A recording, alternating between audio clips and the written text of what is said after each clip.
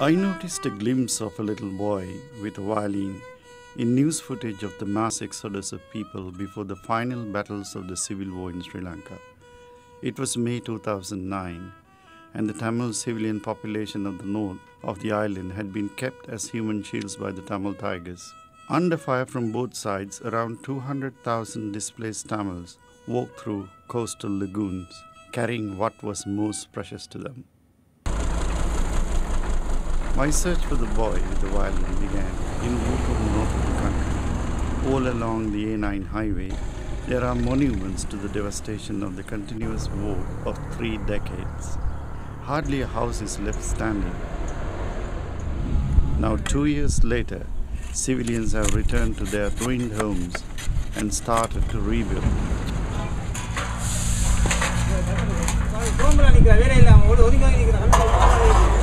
Churches and Hindu temples were also destroyed in the war.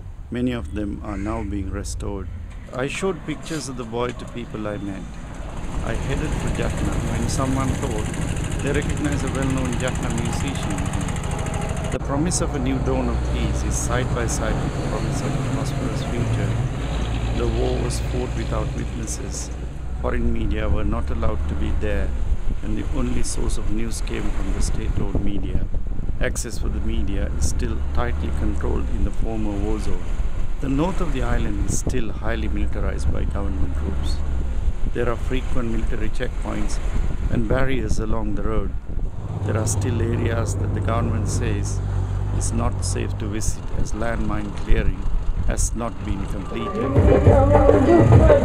The military not only keep a tight rein on security, they also run roadside cafes and shops for incoming visitors from the south who haven't had the opportunity to go to the north of their country for 3 decades of civil war. During my search for the boy with the violin, I came across other Tamil musicians who managed to save at least one of their instruments from the chaos and destruction of the war.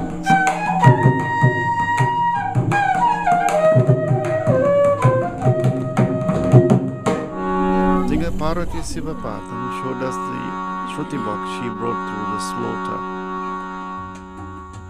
Navanida Raja had all his instruments shelled and destroyed when he was crossing what should have been the no-fire zone at the end of the war, so he has to borrow a harmonium and a tabla from a local school.